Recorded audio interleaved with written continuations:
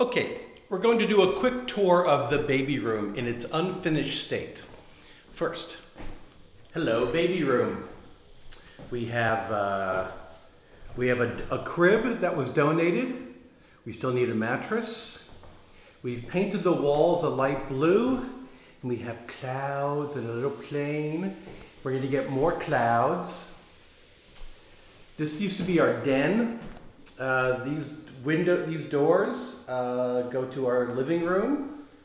There's a little scary baby, which we're probably going to take out of here. This is the living room through the windows. There's our big TV. We got a couple of pieces of art. These by a local artist who does these wonderful silk screens. There's a panda and a giraffe. And one of our favorite things are these are the lights from IKEA. I'm going to turn these off so we can see the lights a little better. Okay, we have these green bugs as sconces. There's one there, there's one there. I'm going to turn them back on. And then in the middle of the room, we have a giant sun at the top. Let's see if we can turn those off.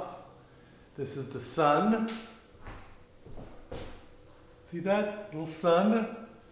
And we had to change the lights so they could be a little brighter. But there's our room.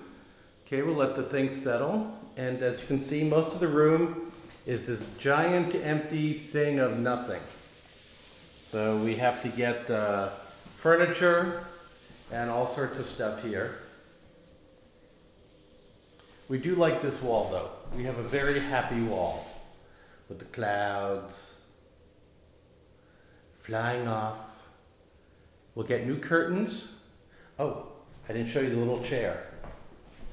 Here's a little chair, a little rocking chair. Little rocking chair that's covered. Oh, and the floor, in addition to the wood floor, we got this lovely floor from, in fact, floor that looks like this. There are these green sort of jigsaw floor so she can play on the floor. And these were the colors we were thinking of.